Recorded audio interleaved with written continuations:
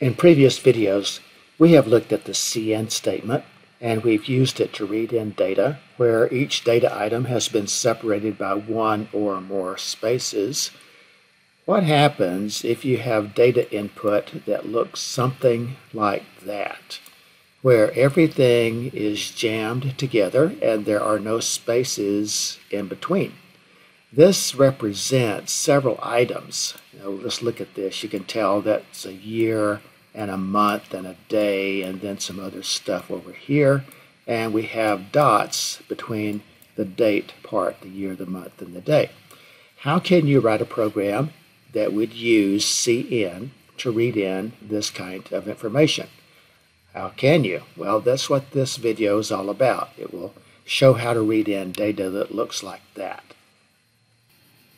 Here's the program that we'll start with, and it's a partial program as I typically use in the videos, and you can tell I've got a lot of variables declared here, and that's the key in setting up a program that can read in data like that. CN is going to depend on the types that these data items have in order to read them in. Now let's look at those types. We have year, month, and day. Those are unsigned integers. They are separated by dots, which are characters, but the year, the month, and the day, those are going to be ordinary unsigned integers. Then afterwards we've got a single letter, which is the product ID. I'm calling that a character type.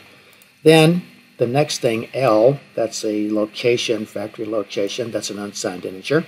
Then the other stuff is all characters. So the X, the D, the C at the end, those are single letter characters. I've also declared a character for dot because I need to read in the dot, as you can see here, separating the year, the month, and the day. All right, so now let's go ahead and write the program, and we'll see how we can read this data in with CN. So I can do CN, and then I just need to list all of the items. So they do have to be in the correct order, right? So the year, the month, and the day separated by dots. So we'll do the year. And then in order to read the dot, I have to actually use that variable dot that I've declared here. All right, so we'll read the dot next. And then the next thing that's going to be up is the month in M. So that's the variable month. Well, don't type it there. Okay, type it down here. Okay, month. Then there's another dot. Okay, I erased it, but there's another dot right there. So we need to read in the other dot that follows the day. So I'll read in the variable dot, that character. And then after that, we've got the day. And we just keep going. We keep reading things in. So the enter the product code, the year, and the day, and somehow I lost the month as well, so let's put that back in there, and let's take the dot out here because it doesn't belong, and now that matches up. So I've used CN, and CN reads in the year, as you can see here. That takes care of all of those 4 digits, and the way CN works is it will continue to read in everything that's an unsigned integer until it finds something that isn't. So a dot is not an unsigned integer, so CN stops with, let's go move that back, CN stops when it reads the year because it has encountered this dot, and that's not an unsigned integer. So that's how you can use CN in order to read in compressed data. You just have to make sure that you have variables that correspond to the different types of information as you go left to right. Now, when we read in dot, CN sees the next character. That's a dot. That qualifies as a type character, so it reads it in, and it saves it in the variable dot. Then it's positioned right before the month. We have the variable month here. Month is an unsigned integer, so it can read in the 1 or 2 digits for the month. But then it encounters another dot that is not an unsigned integer, so CN stops at that point. Now we need another variable to read in the dot, and I can just use this character variable dot to read the second dot in, and that reads it, and then we move on to the day, which is an unsigned integer. Then the next thing after that, here's a character type for P. So once again, DD, those are unsigned integers. CN can read them, But when it comes across this variable P, then variable P, or the product ID, which is the code P, that's a character. Okay, a character is not an unsigned integer, so CN is going to stop reading in the day, and it will look to read in a variable of type character to get this thing. So we now just need to have variables that correspond to those types. So the next thing we have, there's the product ID. So a product ID.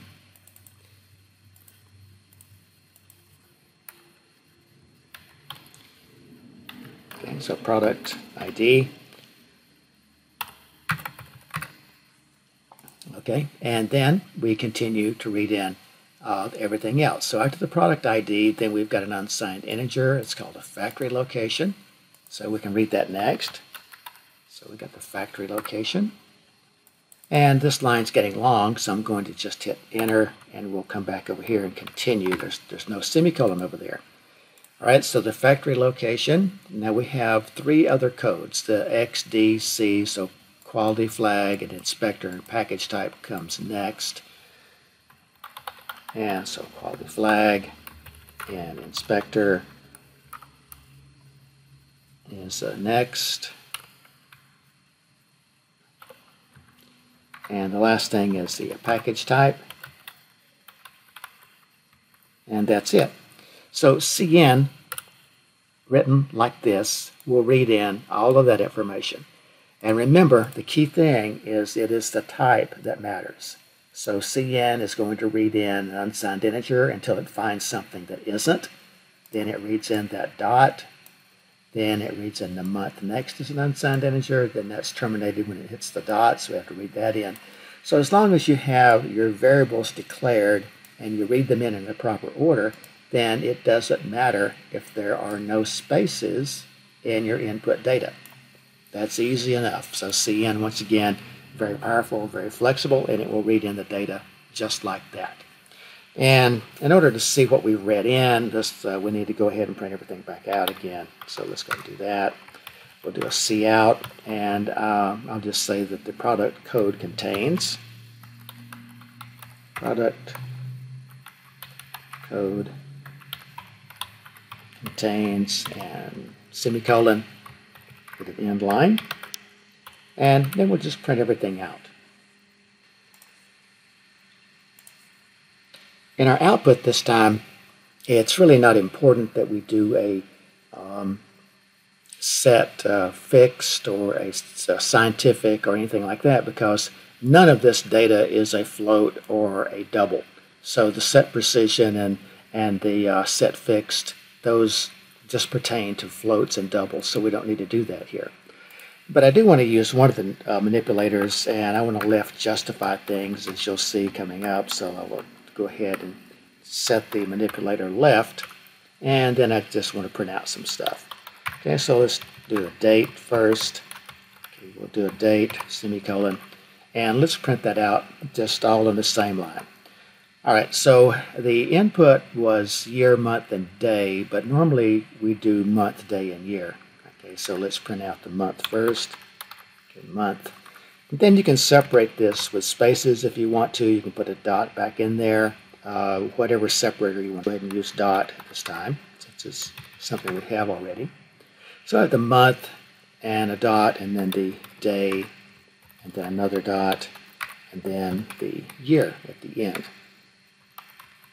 Okay, so we'll put that over there. And then we'll put an end line. Now, let's move on and print out the other stuff. These will all be on the same one per line, that is. So we'll print the rest of the stuff out one per line.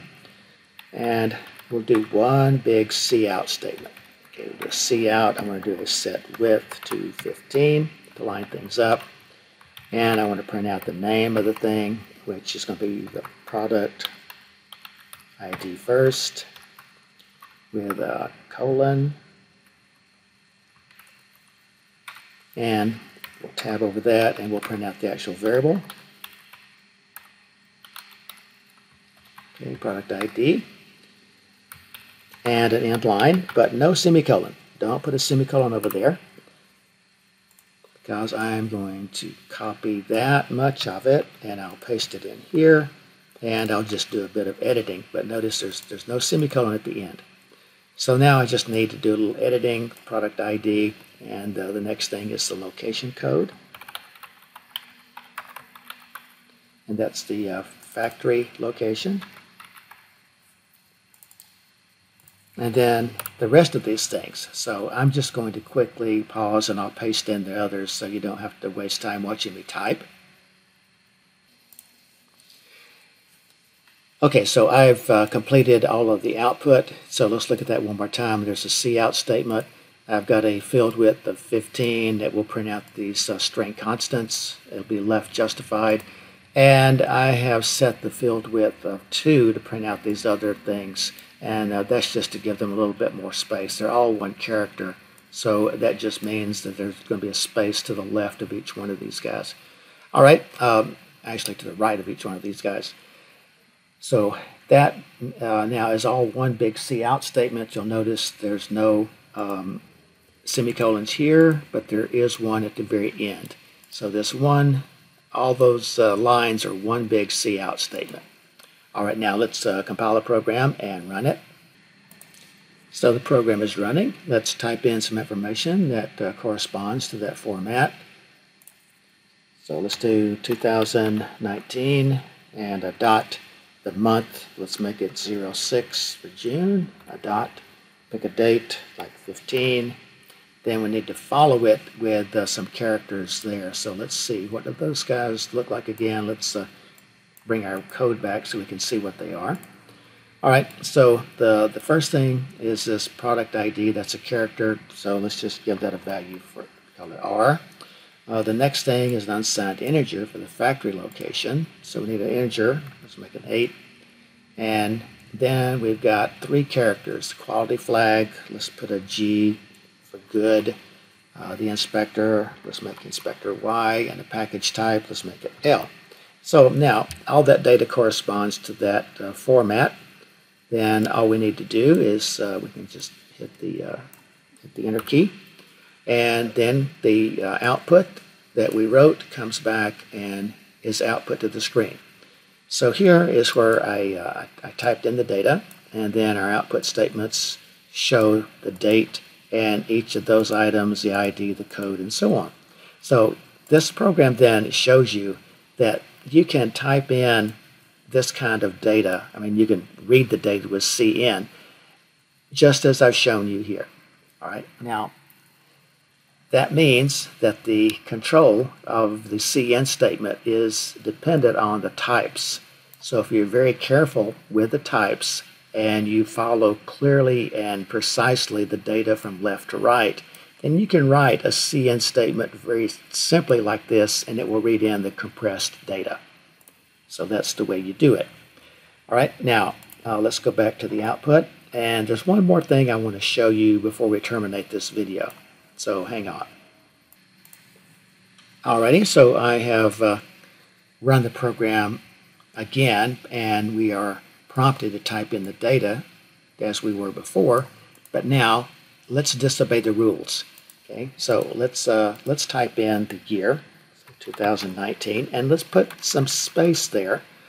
And I know the CN statement is going to be looking for a dot, so I'll type a dot, and then some more spaces, and I can type in the month, like 06, and then some more space, a dot, and I could type in the day, like 15, then I'll hit enter. Now I've gone to another line. Okay, so now I'm over here and I need to type in something for the P. So we used an R for that, I think, and then some more space. 8 was the factory location. Then I'm going to hit enter. I'll hit enter again. And the last things where we had the quality flag, that was a G. The D is the inspector flag, it's a Y. And then the last thing is the package type, which was an L. Right? So this data now that I'm entering is spread out across 4 lines. You can see that. And my question is, will CN read this correctly and output it? Will it understand it? So I'll hit enter and we'll find out. And here is the result. So you can see the date comes out okay, and the other stuff does too. Okay, so there's the R, the location's 8, the quality flag inspector. So even though I typed in the data across several lines and with spaces in between, except for these last 3, CN still read that data correctly. How was it able to do that? What's going on here? Well, in the next video, we'll take a look at that. So we'll stop here and terminate the video at this point.